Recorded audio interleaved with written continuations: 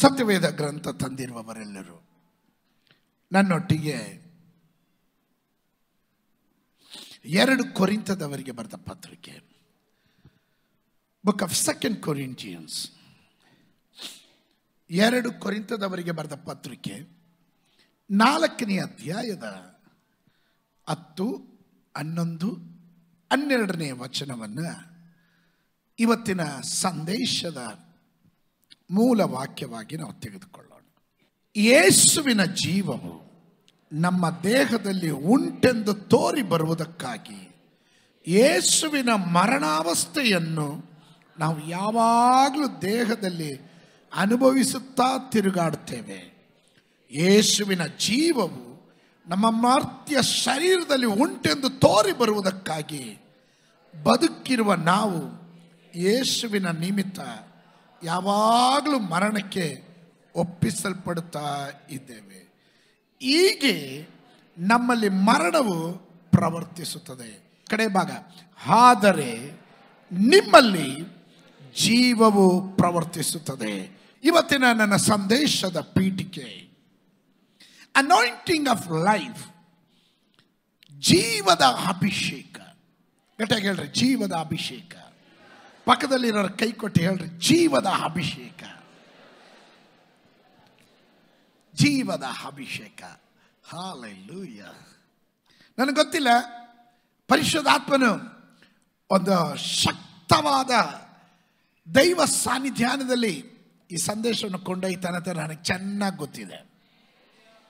Get ready, get ready. ಇಲ್ಲಿ ಕೆಲವೊಂದು ಜೀವಗಳು ವ್ಯಾಪರಿಸಕ್ಕೆ ಹೋಗುತ್ತೆ.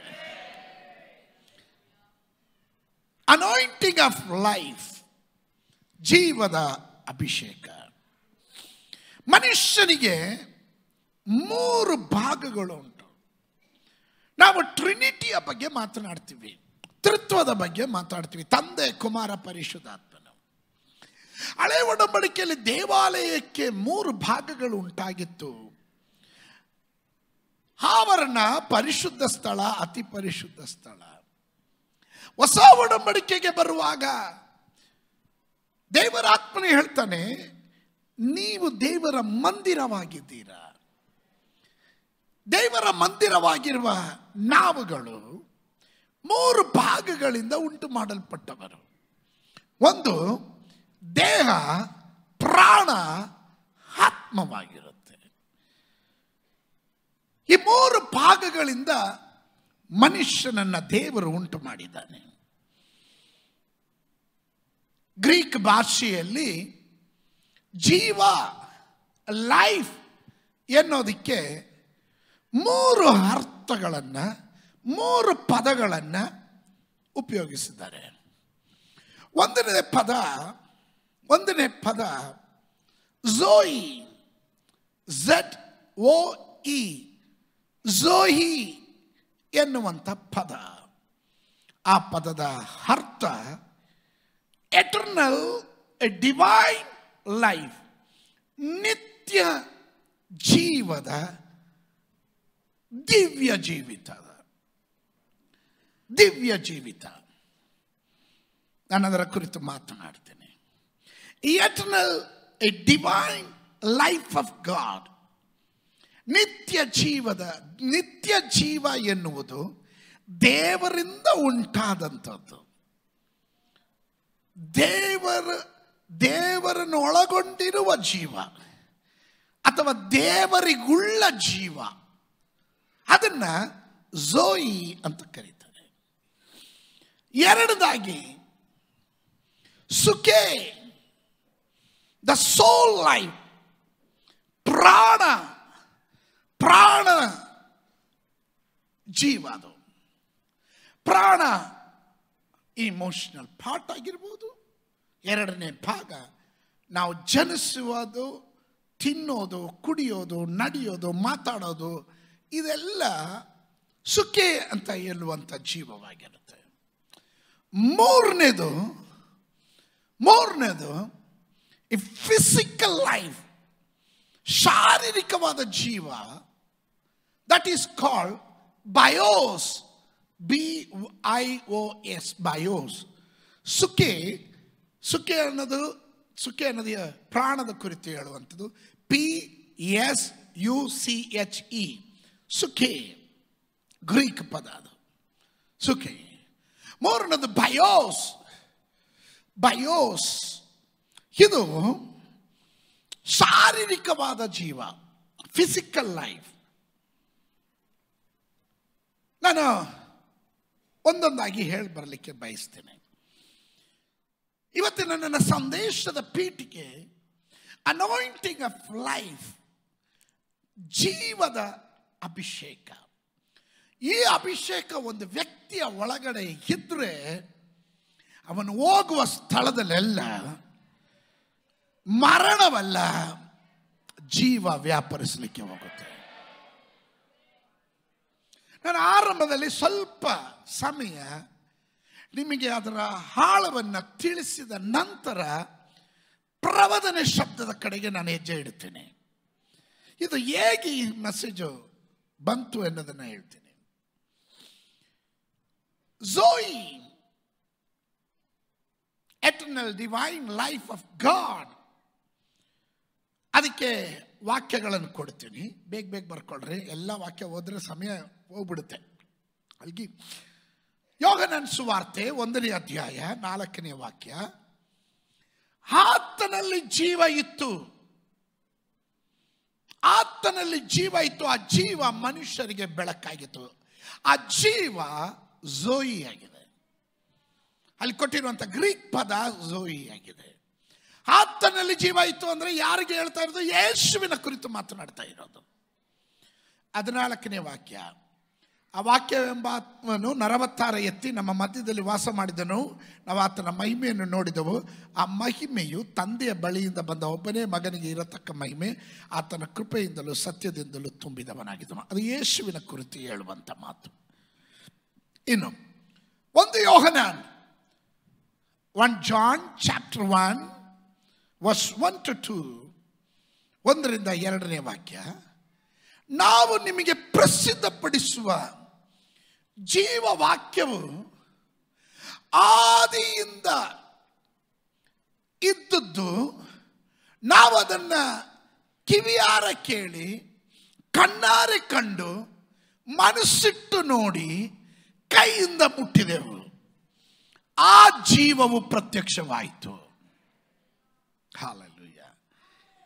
ತಂದೆಯ ಬಳಿಯಲ್ಲಿದ್ದು ನಮಗೆ ಪ್ರತ್ಯಕ್ಷವಾದಂಥ ಆ ನಿತ್ಯ ಜೀವವನ್ನು ನಾವು ಕಂಡು ಅದನ್ನು ಕುರಿತು ಸಾಕ್ಷಿ ಹೇಳಿ ಅದನ್ನು ನಿಮಗೆ ಪ್ರಸಿದ್ಧಪಡಿಸುತ್ತೇವೆ. ಆಮೇನ್.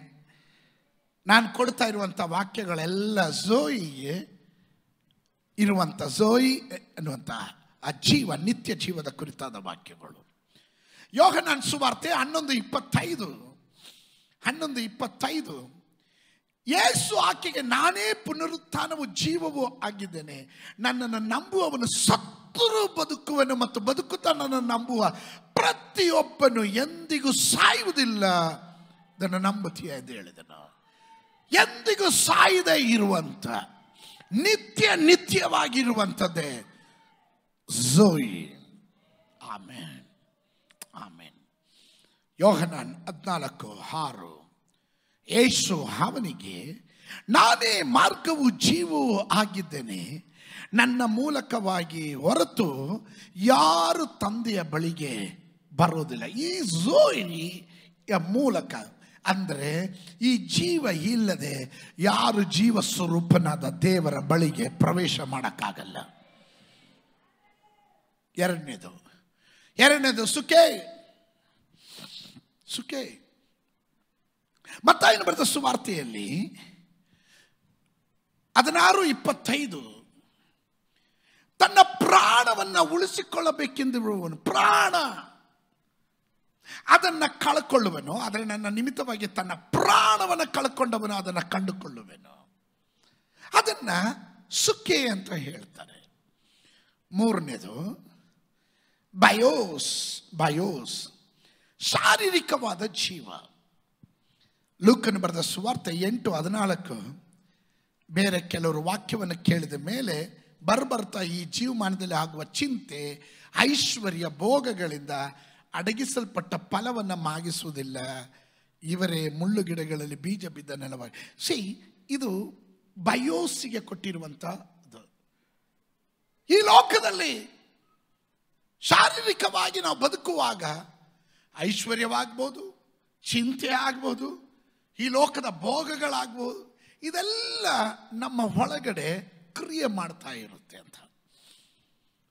ಮಾರ್ಕನ ಬರೆದ ಸುವಾರ್ತೆ 2:42 42ರಿಂದ 44, ಮಾರ್ಕ್ 12 42ರಿಂದ 44 ಓದುವಾಗ, ಒಬ್ಬ ಬಡ ವಿಧವೆಯ ಬಂದು 2 ಕಾಸು ಅಂದರೆ ಒಂದು ದುಗ್ಗಣಿ ಹಾಕಿದಳು. ಆಗ ಆತನು ತನ್ನ ಶಿಷ್ಯರನ್ನ ಹತ್ತಿರಕ್ಕೆ ಕರೆದು, ನಿಮಗೆ ನಿಜವಾಗಿ ಹೇಳ್ತೇನೆ, ಬೊಕ್ಕಸದಲ್ಲಿ ಹಾಕಿದವರೆಲ್ಲರಲ್ಲಿ ಈ ಬಡ ವಿಧವೆ ಹೆಚ್ಚು ಹಾಕಿದ್ದಾಳೆ. ಹೇಗೆಂದ್ರೆ ಎಲ್ಲರೂ ತಮಗೆ ಸಾಕಾಗಿ ಮಿಕ್ಕದರಲ್ಲಿ ಹಾಕಿದರು, ಈಕೆಯೋ ತನ್ನ ಬಡತನದಲ್ಲಿಯೂ ತನಗಿದ್ದುದನ್ನೆಲ್ಲ ಹಾಕಿದಳು. ಮುಂದಿನ ಭಾಗವನ್ನು ಅಂಡರ್ಲೈನ್ ಮಾಡ್ಕೊಳ್ಳಿ. ತನ್ನ ಜೀವನವನ್ನೇ ಕೊಟ್ಟು ಬಿಟ್ಟಳು ಅಂದನು. ಆಮೇಲೆ she has given her life. ಅದು ಬಯೋಸ್. ಈ ಜೀವ ತಂದೆಯ ಬಳಿಯಲ್ಲಿತ್ತು, ಮಗನಾದ ಯೇಸುವಿನ ಬಳಿಯಲ್ಲೂ ಈ ಜೀವ ಇತ್ತು. ಯೋಹನನ ಸುವಾರ್ತೆ 5ನೇ ಅಧ್ಯಾಯ 26ನೇ ವಚನ. ಯೋಹನನ ಸುವಾರ್ತೆ 5:26. ತಂದೆಯು ತಾನು ಹೇಗೆ ಸ್ವತಃ ಜೀವ ಉಳ್ಳವನಾಗಿದ್ದಾನೋ ಹಾಗೆಯೇ ಮಗನು ಸ್ವತಃ ಜೀವ ಉಳ್ಳವರಾಗಿರುವಂತೆ ಮಾಡಿದನು. ಸ್ತೋತ್ರ. ಹಾಗಾದ್ರೆ ಈ ಝೋಯಿ, ಈ ಜೀವ, ಈ ನಿತ್ಯ ಜೀವ ತಂದೆಯಾದ ದೇವರ ಬಳಿಯಲ್ಲಿತ್ತು. ಅದು ಸೇಮ್ ಅದೇ ಜೀವ ಮಗನಲ್ಲೂ ಇತ್ತು. ಸ್ತೋತ್ರ. ಮುಂದಿನ ಭಾಗ ಹೇಳುತ್ತೆ ಹಲ್ಲೆಲೂಯ. ಹಾಗಾದರೆ ಇಂದು ನಾವು ಸ್ವಲ್ಪ ಯೋಚನೆ ಮಾಡ್ರಿ, ಈ ಜೀವ ನಮಗೆ ಬಾಧ್ಯತೆ ಆಗುತ್ತೆ. ತಂದೆ ಬಳಿಯಲ್ಲಿದ್ದಿದ್ದು ಈಗ ಮಗನ ಬಳಿಯಲ್ಲೂ ಆ ಜೀವ ಇದೆ. ನಮಗೆ ಇದರಿಂದ ಏನಾದರೂ ಬಾಧ್ಯತೆ ಇದೆಯಾ? ನನ್ನ ಮಗಳು ಅವಾಗ ಹಾಡ್ತಾಳೆ. ಏನಾದರೂ ಅವಳ ಹತ್ರ ಯಾಕೆ ನನ್ನ ಆಫೀಸ್ ಬಂದು ಇದೆತ್ತದೆ, ಇದು ಯಾಕೆ ಮುಟ್ಟದೆ ಅಂತ ಕೇಳಿದ್ರೆ, ನಿಮ್ಮದೆಲ್ಲ ನನ್ನದು, ನನ್ನದೆಲ್ಲ ನಿಮ್ಮದು ಅಂತಾಳೆ. ಇದು ಕೇಳಿದ್ರೆ ಇನ್ನೇನು ಮಾತಾಡಂಗೆ ಇಲ್ಲಪ್ಪ. ಈಗ ನಾನು ಇದೇ ನೆನಪಿನಲ್ಲೇ ಹೇಳ್ತೀನಿ, ತಂದೆಯಾದ ದೇವರಲ್ಲಿ ಜೀವ ಇತ್ತು, ಮಗನಲ್ಲೂ ಅದೇ ಜೀವ ಇತ್ತು. ನೆಕ್ಸ್ಟ್ ಅವನ ಮಕ್ಕಳಾದ ನಮಗೆ ಇದರಲ್ಲಿ ಏನಾದರೂ ಬಾಧ್ಯತೆ ಇದೆಯಾ? ಅದನ್ನ ಸ್ವಲ್ಪ ಪರೀಕ್ಷೆ ಮಾಡಿ ನೋಡಲೇಬೇಕಲ್ಲ. ವಾಕ್ಯ ಓದೋಣ. ಎಫೆಸದವರಿಗೆ ಬರೆದ ಪತ್ರಿಕೆ 4:18. ಅವರು ನಿಷ್ಪ್ರಯೋಜನವಾದ ಬುದ್ಧಿ ಉಳ್ಳವರಾಗಿ ನಡೆದುಕೊಳ್ಳುತ್ತಾರೆ. ಕೆಲವೊಮ್ಮೆ ನಿಷ್ಪ್ರಯೋಜನ ಬುದ್ಧಿ ಉಳ್ಳವರಾಗಿ ನಡೆದುಕೊಳ್ಳೋದು ಸಹಜ. ಅವರ ಮನಸ್ಸು ಮೊಬ್ಬಾಗಿ ಹೋಗಿದೆ. ಅವರು ತಮ್ಮ ಹೃದಯದ ಕಾಠಿಣ್ಯದ ನಿಮಿತ್ತದಿಂದಲೂ ತಮ್ಮಲ್ಲಿರುವ ಅಜ್ಞಾನದ ನಿಮಿತ್ತದಿಂದಲೂ ದೇವರಿಂದ ಆಗುವ ಜೀವಕ್ಕೆ ಅನ್ಯರಾಗಿದ್ದಾರೆ. ಸ್ತೋತ್ರ. ಆಮೇಲೆ ಕೆಲವರು ಅಜ್ಞಾನದಲ್ಲಿ ಜೀವಿಸುತ್ತಾ ಹೃದಯದ ಕಾಠಿಣ್ಯದ ನಿಮಿತ್ತವಾಗಿಯೂ ನಿಷ್ಪ್ರಯೋಜನವುಳ್ಳ ಬುದ್ಧಿ ಉಳ್ಳವರಾಗಿಯೂ ಅವರ ಮನಸ್ಸು ಮೊಬ್ಬಾಗಿ. ಅದಕ್ಕೆ ದೇವರ ವಾಕ್ಯ ಹೇಳುತ್ತದೆ, ಇಹಲೋಕ ಪ್ರಭು ಅಂಧಕಾರ ಶಕ್ತಿ ನಂಬಿಕೆ ಇಲ್ಲದವರ ಮನಸ್ಸುಗಳನ್ನು ಮಂಕು ಮಾಡಿದ್ದಾನೆ, ಕುರುಡು ಮಾಡಿದ್ದಾನೆ. Praise God. ನಿಷ್ಪ್ರಯೋಜನವಾದ ಬುದ್ಧಿ ಉಳ್ಳವರಾಗಿ ಕೆಲವೊಮ್ಮೆ ಕೆಲವರು ನಡ್ಕೊಳ್ಳೋದು ನೋಡಿದ್ರೆ ನಿಷ್ಪ್ರಯೋಜನವಾದ ಬುದ್ಧಿಯುಳ್ಳರು. ಅವರು ಮನಸ್ಸು ಮೊಬ್ಬಾಗಿ ಹೋಗಿದೆ, ಹೃದಯ ಕಾಠಿಣ್ಯದಿಂದಲೂ ಅಜ್ಞಾನದ ನಿಮಿತ್ತದಿಂದ ಈ ದೇವರಿಂದ ದೊರಕುವ ಜೀವಕ್ಕೆ ಅನ್ಯರಾಗಿದ್ದಾರೆ. ಇವತ್ತು ನೀವು ಅನ್ಯರು, ಈ ಜೀವದಲ್ಲಿ ನಡೆಯುವವರು, ಅದು ನಿಮಗೆ ಬಿಟ್ಟಿತು. ಇಲ್ಲ, ನಿಮಗಿನ್ನೂ ಅರ್ಥ ಆಗಲಿಲ್ಲ. ನಿಮಗೆ ಬೇಕಾದರೆ ಬುದ್ಧಿ ಇಲ್ಲದವರಾಗಿ ನಡೆಯಬಹುದು, ನಿಷ್ಪ್ರಯೋಜನವಾದ ಕಾರ್ಯಗಳಲ್ಲಿ ನೀವು ನಿಂತ್ಕೊಬಹುದು, ಬುದ್ಧಿ ಇಲ್ಲದವರಾಗಿ ನಡ್ಕೊಳ್ಬೋದು, ಮನಸ್ಸನ್ನು ನೀವು ಮಬ್ಬು ಮಾಡ್ಕೊಳ್ಬೋದು ಅಥವಾ ಕುರುಡು ಮಾಡ್ಕೊಬೋದು, ಹೃದಯವನ್ನು ಕಠಿಣ ಮಾಡ್ಕೊಳ್ಬೋದು. ಅಜ್ಞಾನದ ನಿಮಿತ್ತವಾಗಿ ನೀವು ಇದು ಯಾವುದು ನಮ್ಗೆ ಬೇಡ, ನಾವು ಹಿಡಿದಿದ್ದೆ ಜೈ, ನಾವು ಹಿಡಿದಿದ್ದ ಕೊಂಬೆಗೆ 4 ಕೊಂಬು, ಸ್ತೋತ್ರ, ನಾವು ಹೇಳಿದ್ದೆ ಕರೆಕ್ಟು. ಹಲೋ, ದೇವರ ವಾಕ್ಯ ಹೇಳುತ್ತೆ, ದೇವರಿಂದುಂಟಾಗುವ ಜೀವಕ್ಕೆ ಅವರು ಅನ್ಯರಾಗಿದ್ದಾರೆ. ಇವತ್ತು ಯೇಸುವಿನ ನಾಮದಲ್ಲಿ ಎಲ್ಲ ಕುರುಡುತನವು ಬಿಟ್ಟು ಹೋಗಲಿ, ಎಲ್ಲ ಹೃದಯದ ಕಾಠಿಣ್ಯವು ಬಿಟ್ಟು ಹೋಗಲಿ. ಯೇಸುವಿನ ನಾಮದಲ್ಲಿ ಎಲ್ಲ ಅಜ್ಞಾನತನವು ಜನರನ್ನು ಬಿಟ್ಟು ತೊಲಗಲಿ. ಯೇಸುವಿನ ನಾಮದಲ್ಲಿ ನಿಷ್ಪ್ರಯೋಜನವುಳ್ಳ ಬುದ್ಧಿ ಉಳ್ಳವರು, ಯೇಸುವಿನ ನಾಮದಲ್ಲಿ ಅದರ ಹಿಂದೆ ಕ್ರಿಯೆ ಮಾಡುವ ದುರಾತ್ಮಗಳು ಬಿಟ್ಟು ಹೋಗಲಿ. ಯೇಸುವಿನ ನಾಮದಲ್ಲಿ ನಾನು ಡಿಕ್ಲೇರ್ ಮಾಡ್ತಾ ಇದ್ದೇನೆ, ಆ ಝೋಯಿ, ಆ ಜೀವ ಈಗ ಇಲ್ಲಿ ರಿಲೀಸ್ ಆಗಲಿ. ಇದಕ್ಕೆ ನೀವು ಅನ್ಯರಲ್ಲ, ನೀವು ಇದಕ್ಕೆ ಬಾಧ್ಯರಾಗಿದ್ದೀರಾ. ಪಕ್ಕದಲ್ಲಿರೋರಿಗೆ ಹೇಳ್ರಿ, ನಾವು ಜೀವಕ್ಕೆ ಬಾಧ್ಯರು. Amen, amen. ನಾವುಗಳು ಹುಟ್ಟೋದಕ್ಕೆ ಮೊದಲೇ ಈ ಜೀವವನ್ನು ದೇವರು ನಮಗೆ ವಾಗ್ದಾನವಾಗಿ ಕೊಟ್ಟಿದ್ದಾರೆ. ನಾವು ಹುಟ್ಟೋದಕ್ಕೆ ಮೊದಲೇ ಈ ಜೀವವನ್ನು ದೇವರು ನಮಗೆ ವಾಗ್ದಾನವಾಗಿ ಕೊಟ್ಟಿದ್ದಾನೆ. ಹಾಗಾದರೆ ಅದು ಎಲ್ಲಿ ಇದೆ ಪಾಸ್ಟ್ರೇ? ಸ್ತೋತ್ರ, ತೀತನಿಗೆ ಬರೆದ ಪತ್ರಿಕೆ, ಬುಕ್ ಆಫ್ ಟೈಟಸ್, ತೀತನಿಗೆ ಬರೆದ ಪತ್ರಿಕೆ 1ನೇ ಅಧ್ಯಾಯದ 1ನೇ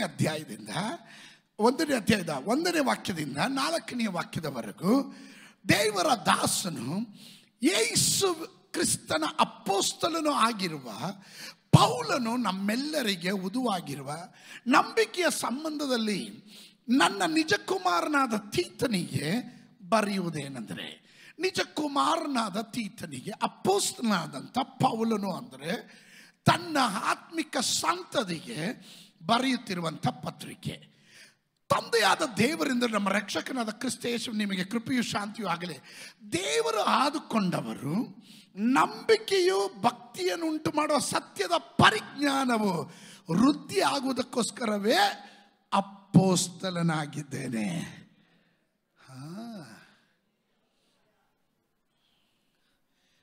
ಅಪೊಸ್ತಲನಾಗೋದು ಏನು ಗೊತ್ತಾ? ಪೌಲನ ಭಾಷೆಯಲ್ಲಿ ದೇವರು ಆದುಕೊಂಡವರ ನಂಬಿಕೆಯು ಭಕ್ತಿಯನ್ನು ಉಂಟು ಮಾಡುವ ಸತ್ಯದ ಪರಿಜ್ಞಾನವು ವೃದ್ಧಿ ಆಗುವುದಕ್ಕೋಸ್ಕರವೇ ಅಪೊಸ್ತಲನಾಗಿದ್ದೇನೆ. ಆ ನಂಬಿಕೆಗೂ ಸತ್ಯದ ಪರಿಜ್ಞಾನಕ್ಕೂ ನಿತ್ಯ ಜೀವದ ನಿರೀಕ್ಷೆಯೇ ಆಧಾರವಾಗಿದೆ. Hallelujah.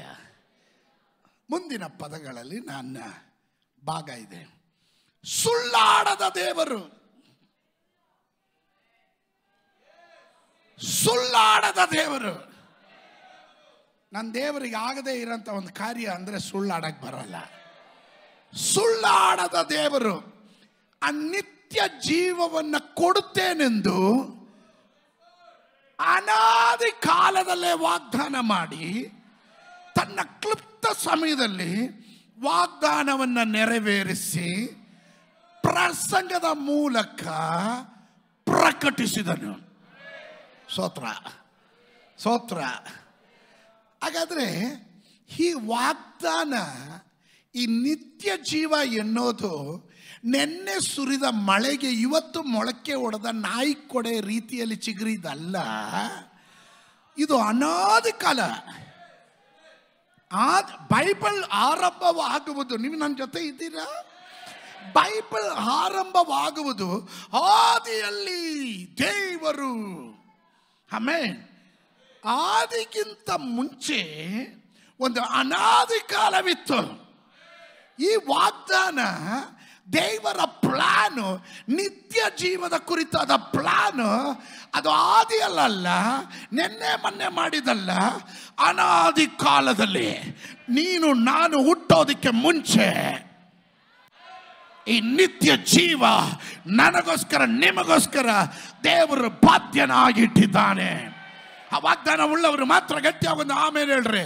Come on, those who are having that promise, come on, lift up your voice and praise him. ಕೊಡ್ತೀನಿ ಅಂತಲ್ಲ, ಅಲ್ಲಿ ಕೊಟ್ಟಿರೋ ಪದ ನೋಡ್ರಿ, ಸುಳ್ಳಾಡದ ದೇವರು ಆ ನಿತ್ಯ ಜೀವನ ಕೊಡುತ್ತೇನೆಂದು ಅನಾದಿ ಕಾಲದಲ್ಲಿ ವಾಗ್ದಾನ ಮಾಡಿದ ತನ್ನ ಕ್ಲುಪ್ತ ಸಮಯದಲ್ಲಿ ವಾಗ್ದಾನವನ್ನು ನೆರವೇರಿಸದೆ ಅಲ್ಲ, ನೆರವೇರಿಸ್ತೀನಿ ಅಂತಲ್ಲ. ಹಾಗಾದ್ರೆ ಏನಾಗಿದೆ? It is already done. ಈಗ ಲಿಸನ್ ಟು ಮೀ. ಈಗ ನೋಡ್ರಿ, ತಂದೆಯಲ್ಲಿದ್ದ ಜೀವ ಅದೇ ನಿತ್ಯ ಜೀವ, ನಿತ್ಯನಾದ ತಂದೆ ಅಂತೀವಿ. ಕಮಾನ್, ಇದೀರಾ? ನಾವು ದೇವರನ್ನ ಕರೆಯೋದೇನು? ನಿತ್ಯನಾದ ತಂದೆ. ನಿತ್ಯನಾದ ತಂದೆ ಅಂದ್ರೆ ಮರಣ ಇಲ್ಲದೆ ಇರುವವನು, ಸಾವಿಲ್ಲದೆ ಇರುವವನು. ಅದೇ ಜೀವ, ಅದೇ ಝೋಯಿ ಮಗನಾದ ಯೇಸುವಿನಲ್ಲಿತ್ತು. ಆಮೇಲೆ ಅದೇ ಜೀವ ತನ್ನ ಸಂತತಿಯಾದ ನಿಮಗೂ ನನಗೂ ಕೊಡೋದಿಕ್ಕೆ ದೇವರು ಪ್ಲಾನ್ ಮಾಡಿರೋದು ನಿನ್ನೆ ಮೊನ್ನೆ ಅಲ್ಲ.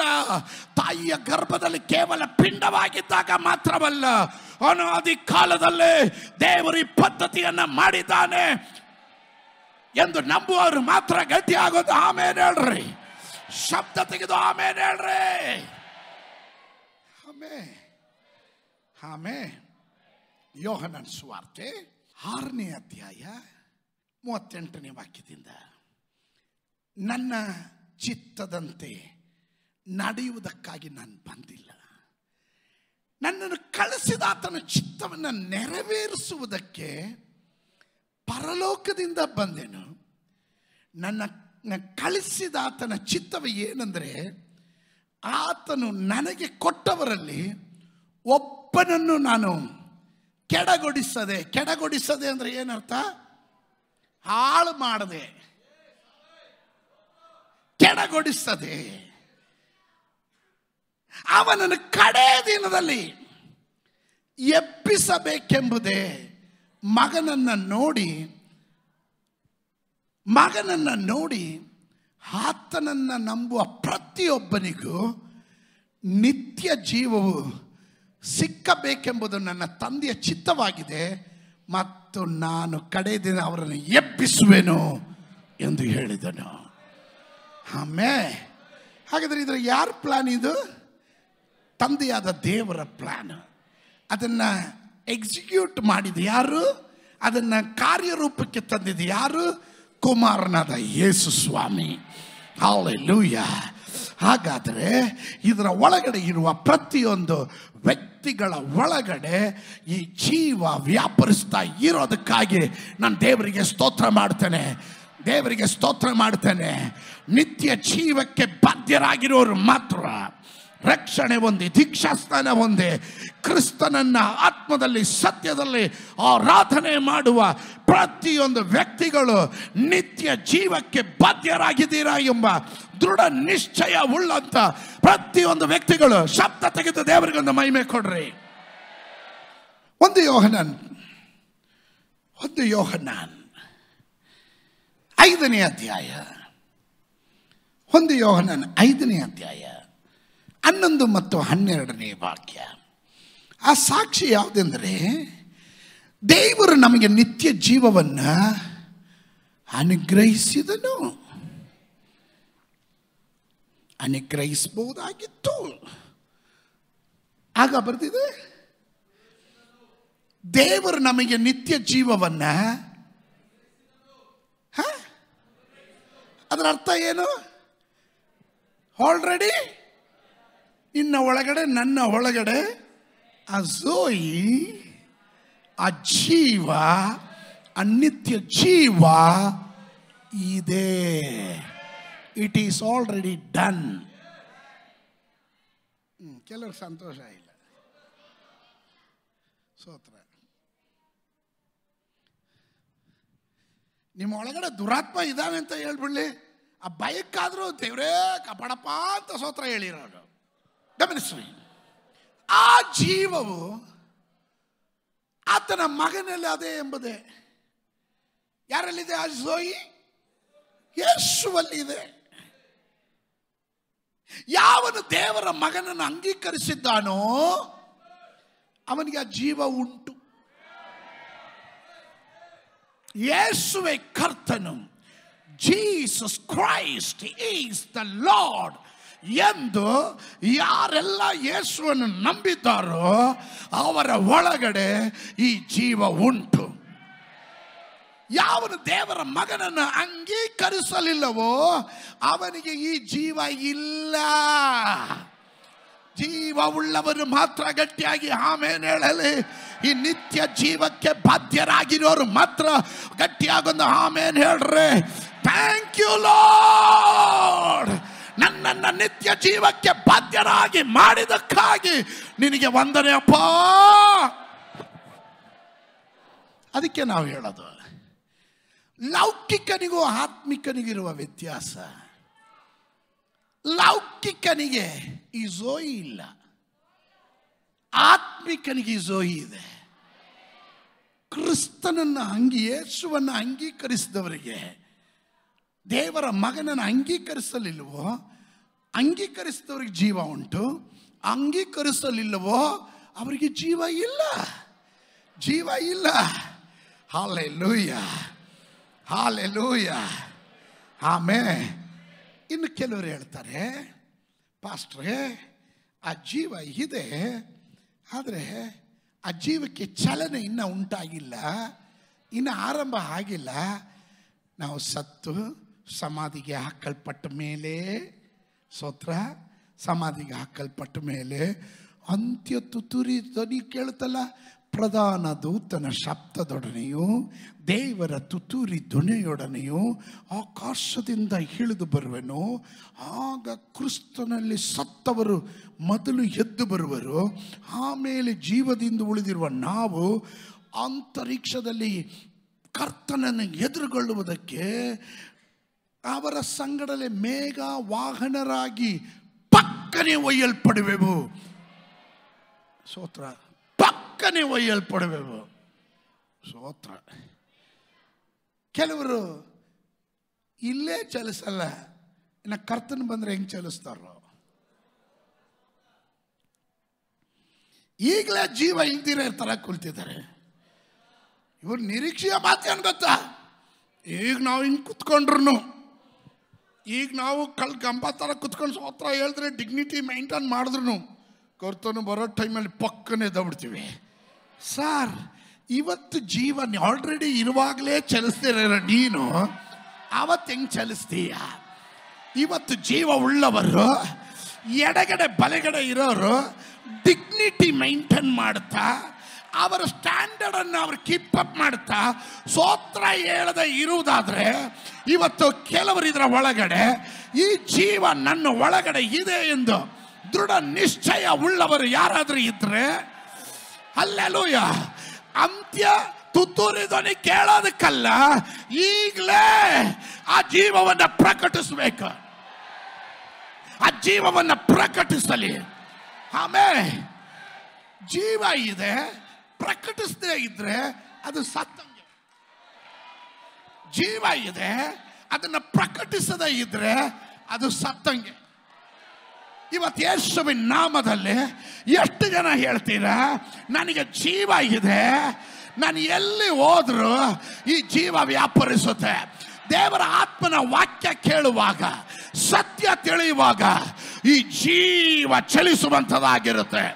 ಹಾಗೆ ತಿಳಿದುಕೊಂಡವರು ಮಾತ್ರ ಗಟ್ಟಿಯಾಗಿ ಆಮೆನ್ ಹೇಳ್ರಿ. Come on, somebody shout hallelujah. ನಾವೆಲ್ಲ ಸಿದ್ಧತೆ ಮಾಡಿ ಇಟ್ಕೊಂಡಿದ್ದೀವಿ.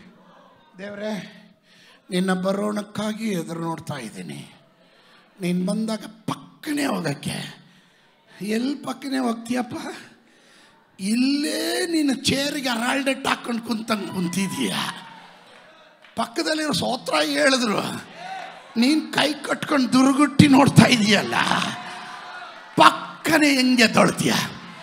ನಮಗೆ ದೇವರು ವಾಕ್ಯ ಹೇಳುತ್ತೆ, ಕಣ್ಣು ರೆಪ್ಪೆ ಮಿಟುಕಿಸುವುದರೊಳಗಾಗಿ ಪಕ್ಕನೆ ಸ್ತೋತ್ರ. ನೀನು ಸುಧಾರಿಸ್ಕೊಂಡು ಎದ್ದು ಬರೋಷ್ಟರಲ್ಲಿ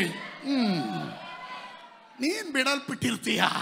ಆದರೆ ಇವತ್ತು ಕೆಲವರು ಹೇಳಲಿ, ನನ್ನ ಒಳಗಡೆ ಜೀವ ಇರೋದ್ರಿಂದ ಆ ಜೀವ ನಾನು ಇರುವ ಸ್ಥಳಗಳಲ್ಲಿ ವ್ಯಾಪರಿಸುತ್ತೆ. ನನ್ನ ಪಕ್ಕದಲ್ಲಿ ಇರುವವನು ಜೀವ ಇಲ್ಲದೆ ಇರುವವನಾದರೂ ಕಮ್ ಆನ್ somebody. ಅಂದ್ರೆ ಬದುಕಿರುವಾಗ ಚಲಿಸುವ ಪ್ರತಿಯೊಂದು ವ್ಯಕ್ತಿಗಳು ಸತ್ತು ಮೇಲೂ ಚಲಿಸ್ತಾರೆ. ಬದುಕಿರುವಾಗ ಚಲಿಸದೇ ಇರುವವನು ಸತ್ರು ಚಲಿಸಲ್ಲ. Come on, somebody shout hallelujah. ಆ ಝೋಯ್, ಆ ಜೀವ ನನ್ನ ತಂದೆಯಲ್ಲಿತ್ತು, ಅದು ಮಗನ ಮೇಲಿತ್ತು, ಅದು ತನ್ನ ಮಕ್ಕಳಾದ ನಮ್ಮ ಮೇಲೆ ಅವನು ಬಾಧ್ಯವಾಗಿ ಕೊಟ್ಟನು. ಅನಾದಿ ಕಾಲದಲ್ಲೇ ನನಗಾಗಿ ನಿನಗಾಗಿ ಕೊಟ್ಟನು. ಜೀವ ಉಳ್ಳವರೆಲ್ಲ ಸ್ತೋತ್ರ ಹೇಳಲಿ. ಜೀವ ಇರೋರೆಲ್ಲ ಸ್ತೋತ್ರ ಹೇಳಲಿ. ಆಮೇಲೆ ಜೀವ ಇದೆಯಾ ತಾನೆ? ಪಕ್ಕದಲ್ಲಿ ಇರೋರು ಕೇಳ್ರಿ, ಜೀವ ಇದೆಯಾ? ಯಾವ ಜೀವ? ಯಾವ ಜೀವ? ಝೋಯಿನ, ಸುಖೇನ, ಬಯೋಸ? ನನ್ನ ಒಳಗಡೆ, ನಿಮ್ಮ ಒಳಗಡೆ ದೇವರ ಅನಾದಿ ಕಾಲದಲ್ಲಿ ಕೊಟ್ಟಿರೋದು ಅಲ್ಲಲ್ಲಿ ನಿತ್ಯ ಜೀವವಾಗಿದೆ. ನಿತ್ಯ ಅನ್ನೋ ಪದದ ಅರ್ಥ ಏನು ಗೊತ್ತಾ? ಇದು ಕೊನೆ ಇಲ್ಲ.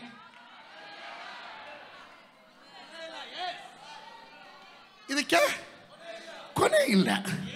ಸ್ತೋತ್ರ. ಅದಕ್ಕೆ ಯೇಸು ಸ್ವಾಮಿ ಅಪೊಸ್ತಲನಾದ ಪೌಲನು ರೋಮಾಪುರದವರಿಗೆ ಬರೆದ ಪತ್ರಿಕೆಯಲ್ಲಿ 8ನೇ ಅಧ್ಯಾಯದ 11ನೇ ವಾಕ್ಯದಲ್ಲಿ ಹೀಗೆ ಹೇಳ್ತಾನೆ. 8:11. Listen to me. ಯೇಸುವನ್ನ ಸತ್ತವರೊಳಗಿಂದ ಜೀವಿತನಾಗಿ ಎಬ್ಬಿಸಿದ ಆತನ ಆತ್ಮನು ನಿಮ್ಮಲ್ಲಿ ವಾಸವಾಗಿದ್ದರೆ, ಕ್ರಿಸ್ತ ಯೇಸುವನ್ನ ಸತ್ತವರೊಳಗಿಂದ ಎಬ್ಬಿಸಿದ ಆತನು ನಿಮ್ಮಲ್ಲಿ ವಾಸವಾಗಿರುವ ತನ್ನ ಆತ್ಮನ ಮೂಲಕ, ಈ ಝೋಯಿಯ ಮೂಲಕ, ಈ ನಿತ್ಯ ಜೀವದ ಮೂಲಕ ನಿಮ್ಮ ಮರ್ತ್ಯ ದೇಹಗಳನ್ನು ಸಹ ಬದುಕಿಸುವನು. ಆಮೇಲೆ ಆ ಮರ್ತ್ಯ ಶರೀರವನ್ನು ಬದುಕಿಸ್ತಾನೆ. ಹಾಗಾದರೆ ಯೇಸುವಲ್ಲಿ ಇದ್ದಿದ್ದು ಅದು ಡಿಫ್ರೆಂಟ್ ಆತ್ಮ, ನಿನ್ನಲ್ಲಿ ಇರೋದು ಡಿಫ್ರೆಂಟ್ ಆತ್ಮ ಅಲ್ಲ, ಸೇಮ್ ಆತ್ಮ. ಯಾವುದು? ಸೇಮ್ ಆತ್ಮ. ಗಟ್ಟಿಯಾಗಿ ಹೇಳ್ರಿ. ಅದೇ ಆತ್ಮ ತಾನೆ, ಡೂಪ್ಲಿಕೇಟ್ ಇಲ್ಲ ತಾನೆ. ಸ್ತೋತ್ರ. ನನ್ನ ಯೇಸು ಎಲ್ಲ ತೂಗುಡಿಸ್ಕೊಂಡಿದ್ದ ಕಾಣಲೇ ಇಲ್ಲ. ನನ್ನ ಯೇಸು ಎಲ್ಲೂ ಶವ ಸಂಸ್ಕಾರ ಮಾಡಿದ್ದು ನಾನು ಕಾಣಲಿಲ್ಲ. ಕಾರಣ ಅವನಲ್ಲಿ ಜೀವ ಇತ್ತು. ಆ ಜೀವ ಹೋಗಿದ್ದ ಕಡೆಯೆಲ್ಲ ಮರಣದಿಂದ ಪಾರಾಗಿ ಜೀವ ಉಂಟಾಗ್ತಿತ್ತು. ಹಾಗಾದರೆ ಅದೇ ಆತ್ಮ ತಾನೇ ನಿನ್ನಲ್ಲಿರೋದು. ಹಾಗಾದರೆ ವಿಶ್ವಾಸಿಗಳು ಎಲ್ಲೂ ಹೋದರೂ ಈ ಜೀವ ವ್ಯಾಪರಿಸುತ್ತೆ. ನಾನು ನಂಬುತ್ತೇನೆ, ಒಂದು ಪಟ್ಟಣಕ್ಕೆ ಕಾಲಿಟ್ಟರೆ ಅಲ್ಲಿರುವ ದುರಾತ್ಮಗಳು, ಮರಣದ ಆತ್ಮಗಳು ಕೀಳಡಗಿ ಜೀವ ಉಂಟಾಗುತ್ತೆ.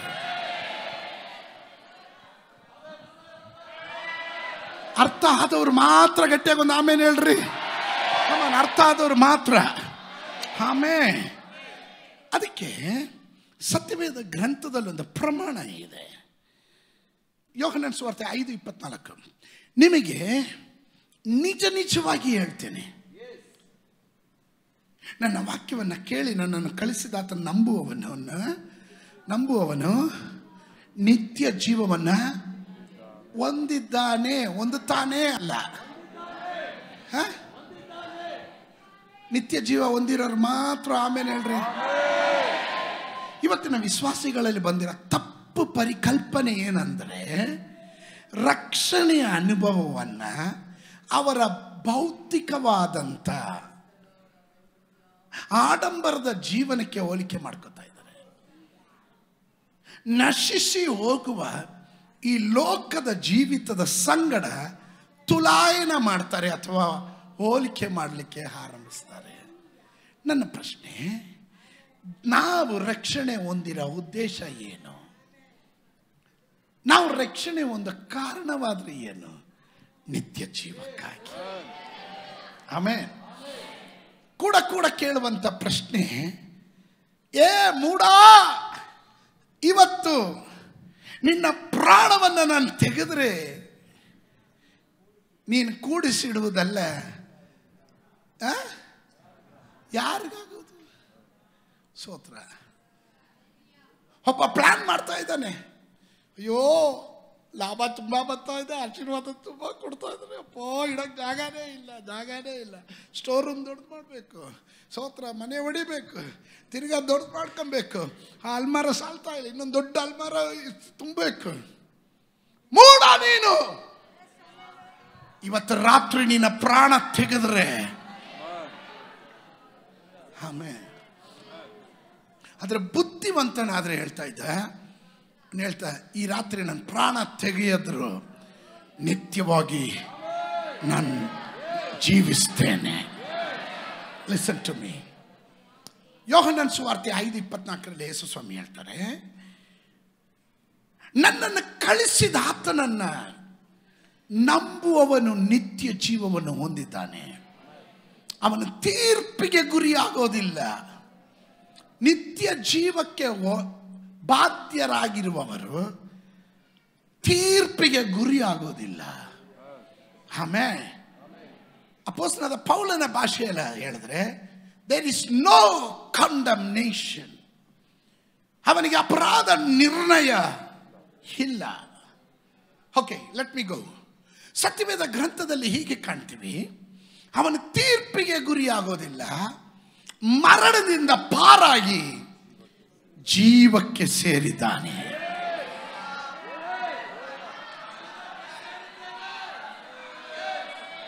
ಕೆಲವರಿಗೆ ಅರ್ಥ ಆಗಲಿಲ್ಲ.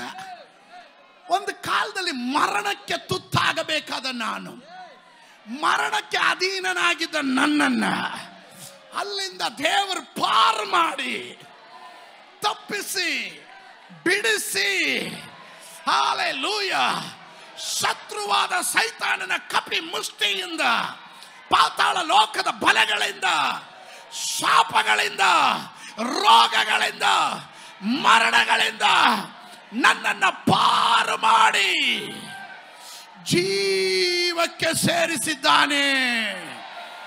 ಹಲ್ಲೆಲೂಯಾ. ಎಲ್ಲಿಗೆ ಸೇರಿಸಿದ್ದಾನೆ? ಹಾಗಾದ್ರೆ ಇದರ ಒಳಗಡೆ ಝೋಯಿ ಇರುವವರು ಮಾತ್ರ ಒಂದು ಆಮೇಲೆ ಹೇಳಿ.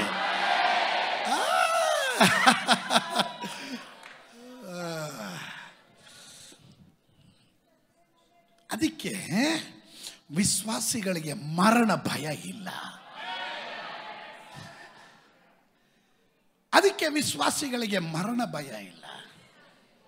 ಇವತ್ತು ಸತ್ರೆ ನೆಕ್ಸ್ಟ್ ಮೂಮೆಂಟ್ ದೇವರು ಸಿದ್ಧ ಮಾಡಿರುವ ವಿಶ್ರಾಂತಿ ನೆಲೆಯಲ್ಲಿ ಇರ್ತೇನೆ. ಹಲ್ಲೆಲೂಯಾ. ಅಪೊಸ್ತಲನಾದ ಪೌಲನ ಭಾಷೆಯಲ್ಲಿ ಹೇಳಿದ್ರೆ, ಜೀವಿಸುವುದಾದರೆ ಕ್ರಿಸ್ತನು, ಸಾಯುವುದಾದರೆ ಲಾಭವೇ ಸರಿ. ಆಮೆನ್. ಹಲ್ಲೆಲೂಯಾ. ಜೀವಿಸುವುದಾದರೆ ಕ್ರಿಸ್ತನು, ಸಾಯುವುದಾದರೆ ಲಾಭವೇ ಸರಿ. ಹಲ್ಲೆಲೂಯಾ. ನಾವು ಮರಣಕ್ಕೆ ಹೆದರುವವರಲ್ಲ. ಮರಣ ಭೀತಿ ಇವತ್ತು ಕೆಲವರಲ್ಲಿ ಯಾರಲ್ಲಾದರೂ ವ್ಯಾಪರಿಸುತ್ತಾ ಇರುವುದಾದರೆ, ಇವತ್ತು ನಾನು ನಿಮಗೋಸ್ಕರ ಆಲೋಚನೆ ಹೇಳ್ತಾ ಇದ್ದಾನೆ. ಆ ಮರಣದ ಆತ್ಮನು ದುರಾತ್ಮನು ಯೇಸುವಿನ ನಾಮದಲ್ಲಿ ಬಿಟ್ಟು ತೊಲಗಲೇ. ಆ ಭಯಪಡಿಸುವ ದುರಾತ್ಮನ ಬಿಟ್ಟು ಹೋಗಲೇ. ದೇವರ ವಾಕ್ಯ ಸತ್ಯವಾದದ್ದು, ಅದು ನಿತ್ಯವಾದದ್ದು. ಆ ವಾಕ್ಯ ಹೇಳುತ್ತದೆ, ಆತನ ಮಗನಾದ ಯೇಸುವನ್ನು ಅಂಗೀಕರಿಸಿದ ಪ್ರತಿಯೊಬ್ಬವರು ಮರಣದಿಂದ ಪಾರಾಗಿ ಜೀವಕ್ಕೆ ಸೇರಿದ್ದಾರೆ. ಯೇಸು ಸ್ವಾಮಿ ಹೀಗೆ ಹೇಳಿದನು. ಯೋಹನ್ನನ ಸುವಾರ್ತೆ ನೀವು ನನ್ನ ಜೊತೆ ಇದ್ದೀರಾ? ಯಾರಿಗಾದ್ರೂ ಅರ್ಥ ಆಗ್ತಾ ಇದೆಯಾ?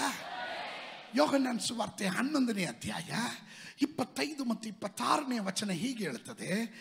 ಯೇಸು ಆಕೆಗೆ, ನಾನೇ ಪುನರುತ್ಥಾನವು ಜೀವವೂ ಆಗಿದ್ದೇನೆ.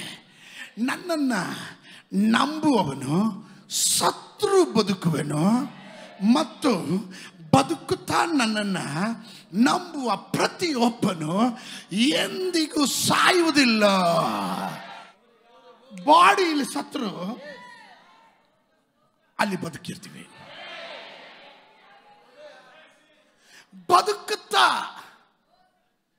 ಬದುಕುತ್ತಾ ನನ್ನನ್ನು ನಂಬುವ ಪ್ರತಿಯೊಬ್ಬನು ಎಂದಿಗೂ ಸಾಯೋದಿಲ್ಲ.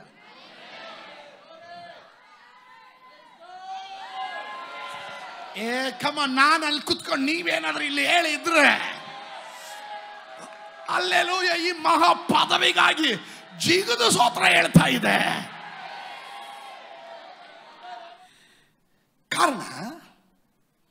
ಕಾರಣ ಪಾಪದ ಸಂಬಳ ಮರಣ. ರೋಮಪುರದವರಿಗೆ ಬರೆದ ಪತ್ರಿಕೆ 6:23 ಹೇಳುತ್ತದೆ, ಯಾಕೆಂದರೆ ಪಾಪ ಕೊಡುವ ಸಂಬಳ ಮರಣ. ದೇವರ ಉಚಿತಾರ್ಥವಾದಂಥ ವರವು ಕರ್ತನಾದ ಯೇಸು ಕ್ರಿಸ್ತನಲ್ಲಿರುವ ನಿತ್ಯ ಜೀವ.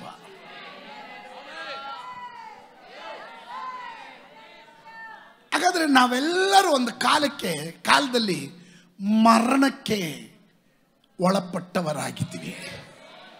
ಆದರೆ ಯೇಸುವನ್ನ ಹೃದಯದಲ್ಲಿ ನಂಬಿ ಬಾಯಿಂದ ಅರಿಕೆ ಮಾಡಿ, ಕರ್ತನೇ ನೀನೊಬ್ಬನೇ ಕರ್ತನು, ನೀನೊಬ್ಬನೇ ಮಾನವ ಕುಲದ ಪಾಪದ ಪರಿಹಾರಕ್ಕೆ ಹಾಲೆಲೂಯ ಕಡೆ ತೊಟ್ಟು ರಕ್ತವನ್ನು ನಮಗಾಗಿ ಸುರಿಸಿದವನು ನೀನು ಒಬ್ಬನೇ ಎಂದು ಹಾಲೆಲೂಯ ಹೇಳುವ ಪ್ರತಿಯೊಂದು ವ್ಯಕ್ತಿಗಳು ರಕ್ಷಣೆಯ ಅನುಭವಕ್ಕೆ ಬರ್ತಾರೆ. ಅವರಿಗೆ ಮರಣ ಇಲ್ಲ, ಅವರಿಗೆ ನಿತ್ಯ ಜೀವ ಉಂಟಾಗುತ್ತೆ. ಆಮೇಲೆ ಈ ನಿತ್ಯ ಜೀವದ ಕಡೆಗೆ ಬರಬೇಕಾದ್ರೆ ಯೇಸು ಬೆಲೆ ತೆತ್ತಿದ್ದಾನೆ. ಯೋಹನ್ನನ ಸುವಾರ್ತೆ 3:16 ಹೇಳ್ತದೆ, ದೇವರು ಲೋಕದ ಮೇಲೆ ಎಷ್ಟೋ ಪ್ರೀತಿಯನ್ನು ಇಟ್ಟು ತನ್ನ ಒಬ್ಬನೇ ಮಗನನ್ನು ಕೊಟ್ಟನು, ಆತನನ್ನು ನಂಬುವ ಒಬ್ಬನಾದರೂ ನಾಶವಾಗದೆ ಎಲ್ಲರೂ ನಿತ್ಯ ಜೀವವನ್ನು ಪಡೆಯಬೇಕೆಂದು ಆತನನ್ನು ಕೊಟ್ಟನು. ಎಲ್ಲರೂ ಜಾತಿ ಮತ ಭೇದ ಭಾವ ಕಪ್ಪು ಬಿಳಿ ಭಾಷೆ ವ್ಯತ್ಯಾಸ ಇಲ್ಲದೆ, ದೇಶ ಭಾಷೆ ವ್ಯತ್ಯಾಸ ಇಲ್ಲದೆ ಎಲ್ಲರೂ ನಿತ್ಯ ಜೀವ ಹೊಂದಬೇಕೆಂತಲೇ ಯೇಸು ಕಾಲ್ವರಿ ಶಿಲುಬೆಯಲ್ಲಿ ಮಾನವ ಕುಲದ ಪಾಪದ ಪರಿಹಾರಕ್ಕಾಗಿ ಅವನು ತನ್ನ ಪ್ರಾಣವನ್ನು ಕೊಟ್ಟನು. ನಿನ್ನನ್ನು ಮರಣದಿಂದ ಬಿಡಿಸೋದಿಕ್ಕೆ, ನಿನಗೆ ನಿತ್ಯ ಜೀವವನ್ನು ಕೊಡೋದಿಕ್ಕೆ ತಾನು ಮರಣವನ್ನು ಹೊತ್ತುಕೊಂಡು ನಿನಗೆ ನಿತ್ಯ ಜೀವವನ್ನು ಕೊಟ್ಟವನಾಗಿದ್ದಾನೆ. ಆ ಜೀವ ಈಗ ನನ್ನಲ್ಲೂ ನಿನ್ನಲ್ಲೂ ಇದೆ.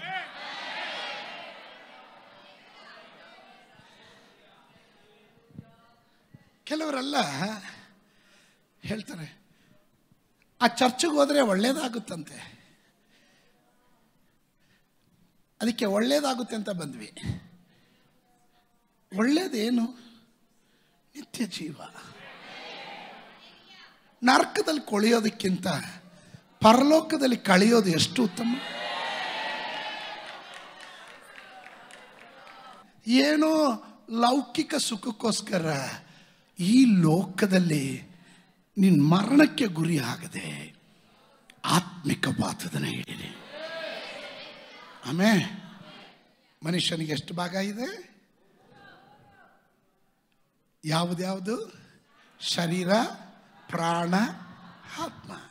ನಾನೀಗ ಮಾತಾಡ್ತಾ ಇರೋದು ಆತ್ಮದಲ್ಲಿ ಉಂಟಾಗುವ ನಿತ್ಯ ಜೀವದ ಕುರಿತು.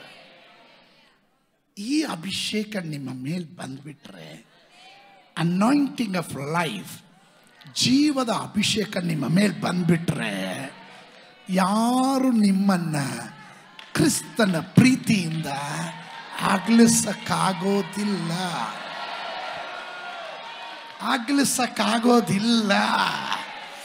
ಈ ಜೀವ ನಿಮ್ಮಲ್ಲಿ ಇರೋದ್ರಿಂದ ಯಾರ ಮುಂದೆನೂ ನೀವು ತಲೆ ತಗ್ಗಿಸೋ ಅವಶ್ಯಕತೆ ಬರಲ್ಲ.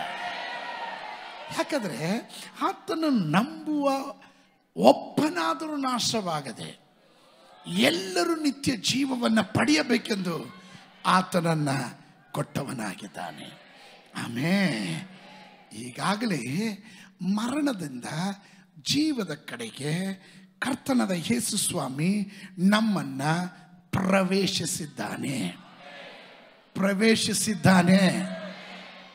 ಆಮೇಲೆ ಇನ್ನು ಮರಣ ಇಲ್ಲ. ಕೆಲವರು ಮುಖ ಎಲ್ಲ ಹರಡ್ಬಿಡ್ತು. ಹೌದಾ ಪಾಸ್ಟ್ರೇ? ತಿರ್ಗಾ ಹೇಳ್ತಾ ಇದ್ದೀನಿ, ಶಾರೀರಿಕವಾದ ಮರಣ ಯಾವ ಟೈಮಲ್ಲಿ ಯಾರಿಗಾದರೂ ಎಲ್ಲಾದರೂ ಹೇಗಾದರೂ ಯಾವ ಅವಸ್ಥೆಯಲ್ಲಾದರೂ ಬರಬಹುದು. ನಾನು ಮಾತನಾಡ್ತಾ ಇರೋದು ಶಾರೀರಿಕವಾದ ಮರಣವಲ್ಲ. ನಾನು ಮಾತನಾಡ್ತಾ ಇರೋದು ನಿಮ್ಮ ಆತ್ಮಕ್ಕೆ ಮರಣ ಇಲ್ಲ. ಆತ್ಮವನ್ನ ಎರಡು ಸ್ಥಳದಲ್ಲಿ ಇಡ್ತಾರೆ.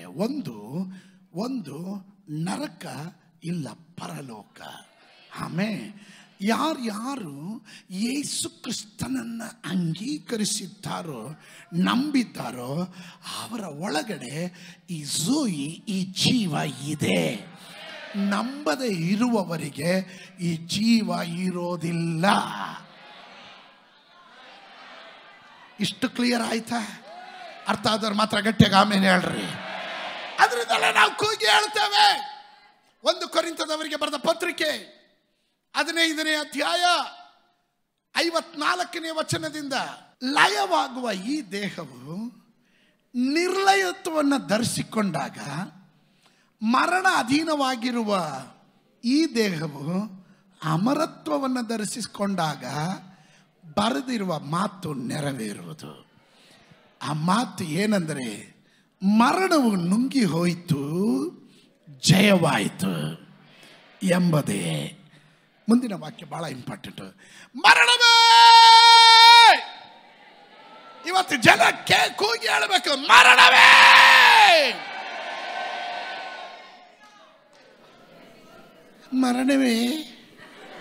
ಮರಣವೇ ಅಲ್ಲ. ಸ್ತೋತ್ರ. ಅವ್ರು ಸತ್ರು, ಇವ್ರು ಸತ್ರು, ನೆಕ್ಸ್ಟ್ ನಾನೇನಾ? ಮರಣವೇ ಬಿಡು, ನನ್ನ ಹತ್ರ ಬೇಡ ಅಲ್ಲ. ಸ್ತೋತ್ರ.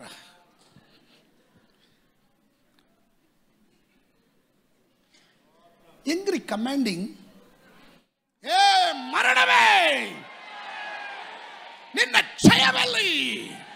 ಏ ಮರಣವೇ, ನಿನ್ನ ವಿಷದ ಕೊಂಡಿಯಲ್ಲಿ?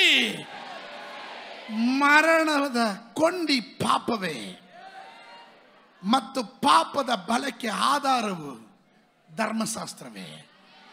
ಆದರೆ ಗಟ್ಟಿಯಾಗಲ್ರಿ, ಆದರೆ ದೇವರು ನಮ್ಮ ಕರ್ತನಾದ ಯೇಸು ಕ್ರಿಸ್ತನ ಮೂಲಕ ನಮಗೆ ಜಯ ಕೊಟ್ಟಿದ್ದಾನೆ. ಕೊಡ್ತಾನಲ್ಲ, ನಮಗೆ ಜಯ ಕೊಟ್ಟಿದ್ದಾನೆ. ಆತನಿಗೆ ಸ್ತೋತ್ರ.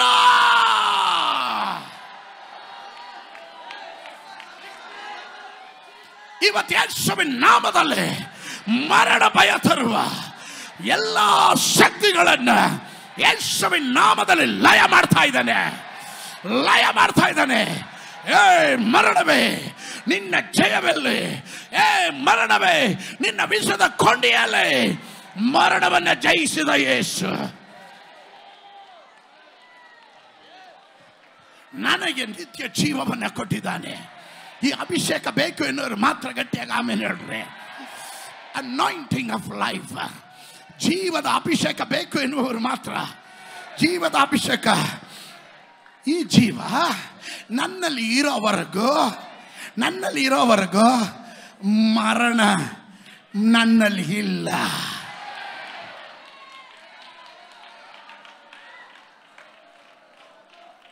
ಕೊಂದು ಬಿಡ್ತೀನಿ. ಸ್ತೋತ್ರ. ಬರಪ್ಪ, ಕೊಂದ್ಬಿಟ್ಟು ಹೋಗು. ಒಂದಿನ ಬೇಗ ಹೋದಷ್ಟು ಇಂಪಾರ್ಟೆಂಟ್. ಅಲ್ಲಿ ಅವಶ್ಯಕತೆ ಇದ್ರೆ ಬೇಗನೆ ಹೋಗಿ ಕರ್ಕೋತಾರೆ ದೇವರು. ಇಲ್ಲ ಇಂಪಾರ್ಟೆಂಟ್ ಇದ್ರೆ ದೇವರು ಉಳಿಸ್ತಾನೆ. ನನ್ನ ಇನ್ನು ಸೇವೆ ಮುಗ್ದಿಲ್ಲಪ್ಪ, ನಿಂದು ವಾಗ್ದಾನ ಇನ್ನೂ ತುಂಬ ಇದೆ, ಅದೆಲ್ಲ ಮುಗಿಸ್ಬಿಡು.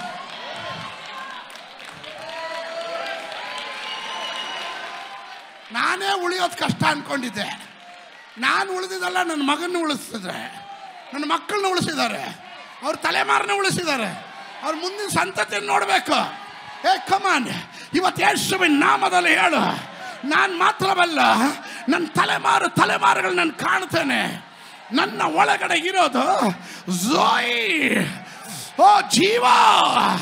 ಯೇಸುವಿನ ನಾಮದಲ್ಲಿ ಮರಣದ ಭಯ ತರುವ ಮರಣದ ದೂತನನ್ನ, ಮರಣದ ಆತ್ಮವನ್ನ ಯೇಸುವಿನ ನಾಮದಲ್ಲಿ ಸಭೆಯಾಗಿ ನಾವು ಕ್ಯಾನ್ಸಲ್ ಮಾಡ್ತಾ ಇದ್ದೇವೆ. ನಿತ್ಯ ಜೀವ ರಿಲೀಸ್ ಮಾಡ್ತಾ ಇದ್ದಾನೆ ಯೇಸುವೇ ಕರ್ತನು. Thank you Jesus. ಪರಲೋಕವನ್ನ ಭೂಲೋಕವನ್ನುಂಟು ಮಾಡಿದ ನಮ್ಮ ಸರ್ವಶಕ್ತನಾದ ದೇವರೇ, ನಿತ್ಯನಾದ ತಂದೆ, ಅನಾಯಿಂಟಿಂಗ್ ಆಫ್ ಲೈಫ್, ಜೀವದ ಅಭಿಷೇಕಕ್ಕಾಗಿ ಸ್ತೋತ್ರ. ನಿನ್ನ ಮಕ್ಕಳ ಮೇಲೆ ತುಂಬಿದಕ್ಕಾಗಿ ಸ್ತೋತ್ರ.